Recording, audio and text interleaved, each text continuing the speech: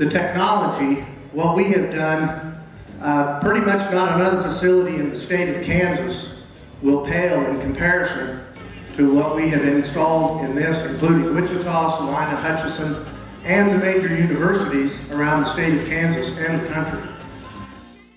Now this is not typical of arts programs in colleges and universities and throughout the nation. The arts are usually one of the first ones to get going, but not here. In fact, from Dr. Heilman on down, the support was we want to keep the arts, we want to grow the arts, and we want to improve the arts.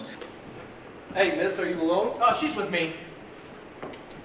Oscar, I have to see you to tell you. The kids that are coming to this school, they're going to see this and be able to operate these systems and use these systems, use this technology. This is today and moving forward technology. This isn't 6 months ago technology, it's right now.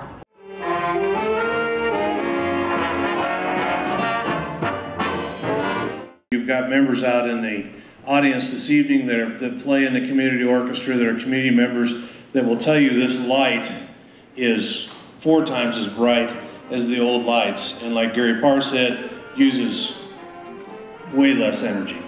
And so we don't have the heat problem we used to have here on stage. Welcome, everybody. It's just a great day. Great day. We have sold 255, totaling $32,546, and we're still receiving donations on a daily basis.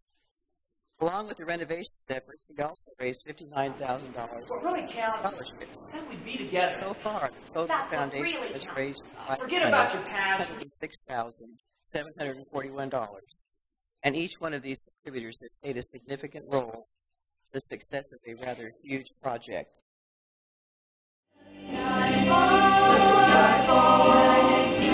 Visual and performing arts areas of study are very important part of any well-rounded educational institution. And I think they're also very important to a growing and thriving community.